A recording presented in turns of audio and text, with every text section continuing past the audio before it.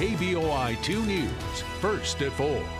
And good afternoon. Several people in Canyon County are still out of their homes. You'll recall a roadway collapsed onto a pipe 10 days ago, flooding 20 homes.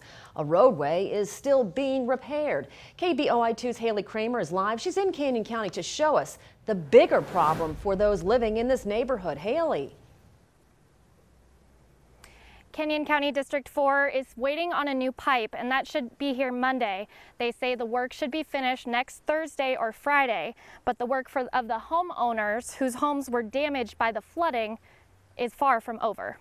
Lori Hardin and her husband were in California the morning of the flood, working on moving the rest of their belongings to Idaho. They were supposed to start living in their new home last week. Now they are living in the front yard. A lot of people have in their mind, they've seen the flooding and it might be a few inches, you mop it out, and it really wasn't. The house has been pretty much torn apart completely. Most people are not going to be able to live in these houses before winter or through the winter. So we're going to be trying to stay warm in a trailer. Until recently, all 20 families were without clean water. Some are still waiting. It has been almost impossible to shower, and until recently, they had to drive into town to go to the bathroom. Many say they didn't eat for the first few days because they couldn't cook and didn't have time to leave. Some churches provided meals later in the week, and the Red Cross has delivered bottled water.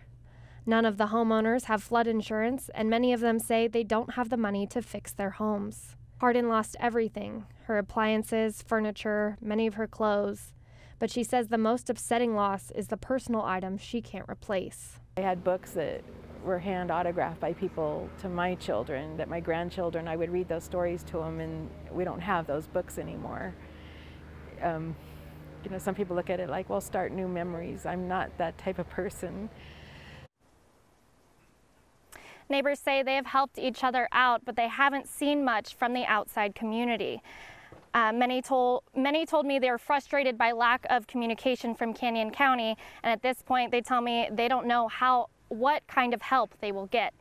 Live in Canyon County, Haley Kramer, KBOI 2 News.